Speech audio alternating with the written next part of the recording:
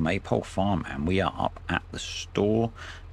We are in the process of baling the straw, and I would like to get a new small tractor. So we're going for the Zetor 627745. This thing is only 10 grand. It is tiny. It is very cool. I don't think I've used any Zetor stuff, or Zetor in FS22. It's kind of a cool brand. I think they make some really cool old tractors. I have not checked that this is the right vintage, but I think the look fits, so we are going to buy it. £10,500, an utter bargain, and I want it because we need a bale trailer to take the bales back to the yard. Obviously, we're going for the little Lizard G54. This thing is tiny. It is only 2.5 grand. It is a lot smaller than I thought it was going to be, but it does the job. So yeah, and it's meant for round bales, and we've got a square baler. So I have already baled the headlands on the field, and so now come up to get the bale trailer. We also need to get some bale spikes, which we're going to do in a moment, which is why the Fiat is here as well. This is quite a long video. So it is again a mixture of time-lapsed and real-time stuff. Because it's a lot longer, it might be that the videos are every other day. It depends. They might be just a bit random as to when I get them finished, basically. We're going to go for the PBCE 58 bale forks. These things are extendable, so you can extend the 2 bars at the back. They are not brilliant, I will be honest. And after this video, I do swap them because I find that they don't seem to... The bales seem to like to explode off them a little bit. I don't know if it's because they're a folding bale fork or not, but yeah. It's not a brilliant experience, I am going to admit. And we're also going to grab a rear weight. This is quite a beefy tractor anyway, so I don't think it's going to be a problem. But we are going to grab the 1500 kilo brand beginning with T, 10 Winkle. Thought about getting it in a color, but we're just going to go for jet black because it goes with everything, doesn't it? I don't think we need it for the Fiat because we're only going to be picking up 2 or 3 bales at a time, but yeah. So up at the field, the little Zetor is so cool. I love this little tractor. And so I am a couple of episodes ahead at this point, and yeah, this is a fun little tractor to use. So not very powerful, but you know, trying to keep the costs low and the kit of the right sort of era. So I don't know if the baler is or not. The look fits. Basically, it's completely random that I've ended up using old kit, but I'm going with it now. So I think this Fiat is early 90s, 80s or 90s. I did Google it, but it's been a while and I've sort of forgotten. So what I'm looking at using is kit that's really around the 80s, I think, or older. So that's what we're going to go for with this. I think it'll be kind of cool. That means no GPS. Thanks for pointing out that Peter, that GPS was a thing in the 90s. So yeah, no GPS for me. Not going to be a problem because I don't think we're going to expand beyond these 3 fields. If you are on Patreon, you will have seen that I have asked a poll for some things to decide how we take this series forwards. And once I've got the results of those, I will share those with people. But yeah, obviously at the moment with the laptop being broken, the guys on Patreon are not getting the exclusive Let's Play series. So just getting their thoughts on how we should take this one forwards. Appreciate the answers to all the previous ones. I am going to harvest the root crops on here. And in fact, I am partway through digging the potatoes for video number 5. So yeah, you can tell I'm a little bit ahead. Even though I've had a really nice weekend away, or night away, for our wedding anniversary, which was really cool. Yeah, I thought I'd bale the headlands first. We didn't get very, I only got 3 bales off of the headlands, but they just meant that then had a clear run to bale the rest of the field. And we're not going to get that many bales off of here. You know, this wasn't a high yielding field with precision farming and nothing being done on it, basically.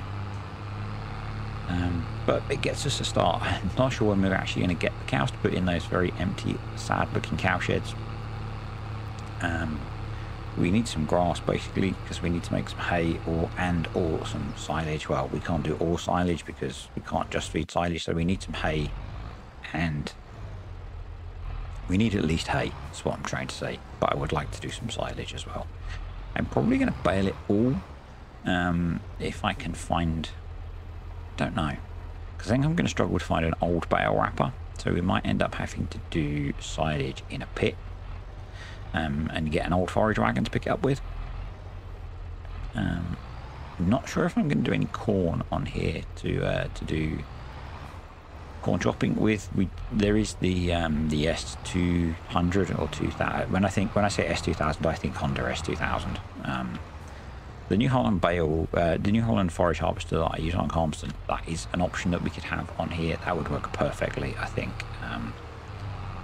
But yeah, we could do some corn for silage, but I think with only 3 fields, I think we're going to do grass and probably barley and oats on the other 2. Depending on how much grass we get, because what I'm planning to do is I am going to, once this field is cleared, we're going to sort out the precision farming on it, and we are then going to go into planting this with grass. And if we get a silly amount off it, I might plant it with a crop in the spring. I don't know. Precision farming wise, the next video I'm going to cover how I'm going to tackle precision farming without, you know, GPS and all of the elements of modern precision farming that make it precision farming, but I want the mechanics, so we're going to be doing some unprecise farming. I'm not sure that's the right word, but it's how I think of it in my head. We're doing unprecise farming, so I am using precision farming. We're not going to be making use of the technology that makes precision farming what it is in 2022 or 2021 or whenever it came about. So no RTK accurate GPS or any of that cool stuff. But, you know, I like the fact that precision farming makes you worry about nitrogen and pH levels properly. So we're going to tackle it. As I've mentioned before, I sort of did it on Bergeischland on FS19, but I did take advantage of things like GPS, but I was doing much more manual control of the application rates, and that's pretty much how I'm going to tackle it on here, and you'll see it in the next video. I'm not sure when that's going to come out because it depends how I get all the commentaries recorded. It's recording a 35-minute commentary obviously takes a lot longer than recording a 15-minute commentary, and then the render time on this old laptop is painful.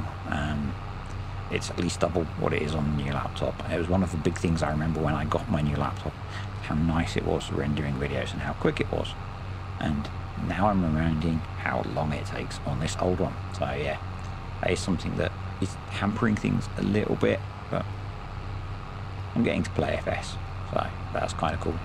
Friday I am going to be doing a video on my favourite mods, or kind of my must-have mods. I think it'll be Friday when that comes out. I had planned to do that anyway. I grabbed the list off the new laptop before it went back to be repaired, and it should be one that's not too taxing on the computer to record. So probably Friday, I think that'll be. Certainly this week sometime. I'm just going to try and balance between doing the videos on here because this is fun to play, and the some tutorial videos as I come up with ideas. I am planning, so someone commented on the last video when I asked, and I think it's a really good idea. I want to revisit courseplay. So much has changed since I did those really early ones. Even the interface has changed, so I think we might do a kind of a new look at all of the basics of how courseplay works. I think that'll be probably a good idea. Still want to do the universal auto load one as well, and I think we should be okay to run that on here. I've been playing about with Giants Editor a bit over the weekend, and it seems to cope with small things okay. So just a case of finding time to actually make the video now, because things are pretty busy at the moment. What else have we got going on? So the next video, I say thank you to Cavalier for sending it to me. We're going to be on the test version of Maypole, which fixes some of the issues with the map. So Rob, you mentioned baling contracts not working. It's been fixed. I have not tested it myself, but the next video is recorded on the version of the map with that fixing. Cavalier reached out to me and sent me the updated version of the map, which is really cool. I really appreciate that, and yeah, I'm running that next time. And it doesn't require a new save. One feature does, but I have not done. I've just dropped it in and it's working fine for me. So that's really cool. Really nice to get an early copy of that, and for him to let me use it and share with you guys. So that's the next video, is going to have the new version of the map. Hopefully the sound balance is better this time. I think the game sound might have been a little bit quiet for some of you. I struggle with that because I don't play with game sound on. So when I'm recording this stuff, although you get game sound, I do not have sound on. So yeah, I'm trying to find the balance there as to how loud to make the vehicles. Just going to say a quick thank you to the patrons and the YouTube channel members. Couple additions to the YouTube channel members, and really do appreciate you guys supporting the channel. So we had Robert join a little while ago, and Noel joined yesterday, or today, yesterday I think. So yeah, appreciate you guys supporting the channel, particularly when things are not at their normal. Yeah, very much appreciated. Have today submitted a new mod to ModHub to deal with the problem that I've mentioned it before, and I've mentioned it on Discord, and I've had a couple of comments, so as we go into the time lapse, about the BGA, my BGA, and in fact it's all BGAs except for the modular BGA, not working with the generators for the modular BGA since they updated it. They don't work because the guys that created the modular BGA using a bunch of now new fill types in between the different modules, and so the BGA doesn't produce the same type of electric charge to send to the generators, so they don't work. So I've got a new mod that's gone off to ModHub which does something similar, but and hopefully that will get through testing and deal with that gap that's there now. So it's just been submitted today on Tuesday. It's probably going to be a couple of weeks. It'll probably fail testing because all of my mods failed testing the first time because I'm new at this, you know. But hopefully it'll get through testing and they'll let it be released. If not, I'll release it on somewhere like King Mods. Because, you know, it's kind of taking the idea of the generator from the modular BGA pack. I've set it up differently, but it really is, you know, creating the same function. So I do understand that there is a chance that Giants won't want it to be released, but we'll see. We'll see how that goes. Getting through the baling pretty quickly, obviously, because I've sped things up. And hopefully I can re-edit that together, because I'd left in me reloading the game, which you don't need to see. One of the, I have already spoken about it, so just finishing up the baling here. We got 28 bales off of this field, which is not bad. I did them as the 220 centimeter rather than the 240. I normally always just do the biggest I can, and I thought I wouldn't here. I thought it would make it easier fitting them on the trailer. Turns out it's not, because I can't fit that many on anyway. But yeah, so I've just had to re-edit some bits out of the video, and that is because it's quite hard to edit on this old laptop, particularly in the time-lapse footage, which that was. The laptop struggles to do the live display of the video footage, and yeah, I left in, basically I went out of the game to add ProShot in, which is what I used to get a lot of my thumbnails, and had not stopped recording. So yeah, we'll be going back and editing that out. But yeah, now on to some bale stacking. So one of the things that I am intending to do on here is not use auto load, because in the 80s they probably didn't have auto load, you know. I don't know, I'm guessing they didn't have auto load. I'm not planning to use all of the, you know, modern automated bale stackers. I know there were probably bale accumulators. Ollie Blogs had a really cool video showing an old I think it was the New Holland D1000 type baler with a bale accumulator. Could go that route, but I'm going to go for, because I quite enjoy it most of the time, manual bale stacking. And because I'm doing things slower, I think it works. Sped up footage of bale stacking I don't think works very well, because for me, I move the camera around quite a lot generally. Just because it's really hard to get the kind of proper perspective on where things are in the game.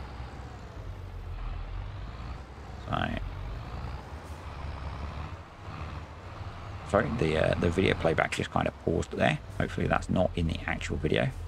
I think it's just the laptop struggling to keep up with everything. Yeah, I find I move the camera a lot more when I am manually bale stacking, and if you speed that footage up, it gets a bit too twitchy, I find, which is why I do it less in my normal stuff. But with this new slower format, I think we can probably do a little bit more manual bale work. But as I said earlier on, these bale forks have some issues. I think it's because they're folding ones. And I do swap them after the video for the next time we need to do bale stacking, but they sort of work, but they have a tendency of bouncing off the bale, which is kind of frustrating when you're trying to manually stack bales. But yeah, we can get 12 on the trailer at a time, so it's going to be basically 2 loads on the trailer. I wonder, with how close to the field we are, whether it would have been quicker to single handle them rather than load them on the trailer, take them off the trailer and stack them, whether it would have been quicker to stack them in 3s and drive them to the farm. Especially if I took the hedge out that joins the where the yard is to come straight into this field. Definitely an option. You can do that on Maypole. You can cut hedges down, so it's very tempting, particularly when this is a grass field. Something else that I will probably do, and that means we might need more land, is, there we go, just extending those back poles, is put some open animal pastures in some of these once we get a bigger herd. So we can put 45 in each pen, I think, which probably means I'll put in 22 so that they can have calves, so we don't have a lot of animals on the farm. And that might mean that we want to, for the calves that are growing up, put them in an open pasture, a bit like I am doing on Greenland. And if you watch the streams with the alien pool, you might know why I will be doing that. And if you didn't, go back and watch it, and you might find out why I'm planning to do that. Yeah. So just getting these bales stacked on the trailer now, and then we'll get them put in the shed. So I am also thinking, as I just said, I submitted the new mod, which is called the BGA Network Distributor. Look for it in the testing list. And I'm thinking about doing an update to the 2 BGAs that I have to include a really GT version. So the dairy, having the GT version in the dairy seems quite popular. It has been downloaded way more than most of my mods. And I know the 2 BGAs that I have are slightly GT, but I'm thinking about putting really GT versions into the packs. So, you know, for the mini BGA, probably double the capacity, double the speed, something like that. And for the industrial one, probably 4 times, so it's going to be really fast and really big for those large scale farming things that people like doing. The BGA distributor has a GT version in it, and they just seem popular. If you want to play that fast kind of gameplay, I generally don't, but people do, and there's no wrong way to play farm sim unless you're not farming. That's wrong. So maybe there is a wrong way, I don't know. But yeah, if you want to play that way, I am happy to make mods that help cater to that, because it makes my mods more popular. I was really surprised actually how many comments I had on older videos asking about why the distributors had stopped working, which says a lot of other people are using them, I guess. So yeah, that's kind of cool. I'm just looking here to see whether I could strap the bales on or not. It feels like maybe you should be able to, but you can see they're bouncing quite a lot, and that's why I want to get rid of these bale forks. Bouncing is... I'm trying to play this as realistically as I play farm sim. And that bouncing makes it really tricky because occasionally the bales will just explode off and fall over. And that's quite frustrating. So yeah. In fact, you'll see it as we start to unload the bales, but that's as many as we are going to fit on here, I think. So let's get them unloaded. So the yard is not as level as I thought it was. Placing one of the sheds has given us a big divot here, which I'm going to try and level out a bit, but don't do particularly well at. I hadn't actually noticed it until I started trying to do things around the yard with a little bit of precision. I actually think it would be better to have the loader on the Z-Tour. Not sure why I call it a Z-Tour, because I should probably say Z-Tour. But I think because it's smaller, it's going to be more manoeuvrable, and I think it might be better. But at the moment, the cost of that is probably prohibitive because the stall front loader we have is too big. So we'd need to get a small one, and I'm not even sure the smallest ones are small enough because it's a really small tractor. So if you've got a link to a really small front loader that would fit it, I think it only has a quickie or a power console. Then yes, let me know, because I think this tractor is a bit big for doing a lot of bale loading work. The other thing I'm pondering is the Merlot still, although it costs a lot. See, this is what I mean about bales exploding. I think the Turbo Farmer would be quite handy on here. It looks like it's the right sort of age to me, I think. And I guess the old JCB loader would be nice, but all the versions of that are available are private, so not really an option. But yeah, I think something smaller for the loader work would be good, and I think the Zetor would be a good option for that. You know, for doing stuff around the yard. Once we get a feed mixer, we're probably going to need to put that on the Fiat rather than the Zeta. So unless we get a really small feed mixer, I'm probably going to use the Wazzy bale shredders. They may not be the right vintage, but you know, some things I'm not going to be able to get that are old enough, and I think they fit with kind of the scale of the farming we're doing on here, and they're quite cheap. So probably going to use one of those. That probably won't go on the Zeta, to be honest. Although I think you can use it on a 3-point. Maybe it would. Yeah, I think that's because I think VF used one on the 3-point on a tractor when he did Attingham Park in FS19. So maybe that's in FS22 as well. And a bunch of you are excited about Attingham Park coming.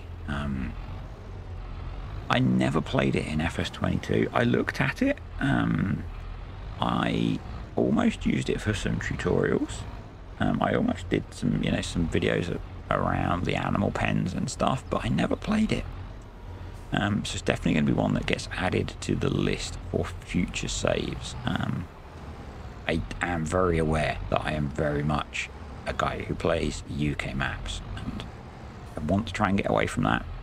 So I have a Maze Plus series that I'm working on for when Maze Plus releases, that's on Gelderland. And if I get my laptop back in time, I'll keep producing that. If not, I'm going to have to do something else for Maze Plus content when Maze Plus comes out, and we might pick a different map that's not a UK map, unless Attingham Park comes out. And maybe we could do Attingham Park Maze Plus. I don't know how well Attingham will run on here. And Gelderland is an option still. I think I've said before that save uses the Kubota pack, which I don't have on here. So just going to wait and see. I've not heard anything on the status of the laptop yet, other than it was received on Friday, and then in the UK we went into a bank holiday weekend, so not much happening on that front. Hopefully here this week. But there you go, you can see exploding bales again. And it's definitely the bale fault, because bale physics are so much better in FS22. There's a reason. I'm just seeing if I can go 6 high, but I don't think so. I could probably go 5 high, but not 6. So when we get a bigger yield off of here, we might want to go 5 high. stacking bales in the shed. And we've got plenty of shed space at the moment, so I'm not worried about just doing it 3 high. But yeah, it's the bale forks. The bale physics in FS22 is pretty good now. And my guess is it's because it's a folding one and it's got lots of moving bits on it. Can't remember which one I replace it with, but I think it has less features. It's much more basic. Might be the Bressel and Lund one that I use on Calmsden, I think. I can't remember. You'll see it when we get around to doing some bale work, I guess. So yeah, next video we're going to be working in the field we've just harvested. So we'll be sorting out the pH, the nitrogen, and we'll be planting some grass. And hopefully we can use a mixture of tractors for that. That was actually the video that prompted my mulching question, because if you haven't guessed, I forgot to mulch the field. I'm really bad at remembering mulching. Rolling I'm better at, mainly because the map tells me it needs rolling. Mulching I suck at. Definitely suck at that. So yeah. And actually the polls have been really interesting. I'm planning to, I think I said in the last video, I'm planning to pay attention to the results to those. They will really just drive some engagement on the channel, but actually I'm learning that people prefer this slower gameplay. They generally like seasons and precision farming, dairy cattle, so that's all good because that's all things that I like doing. And yeah, so I'm trying to listen to them and trying this new longer format, slower content.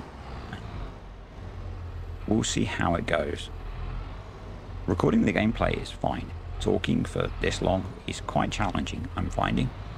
And probably what I'll do is break that up in the future. I'm just at the point today where I don't have the time to do that. So what I'm going to do now is go and get all these bales. I'm just going to try and level this bit of land out first.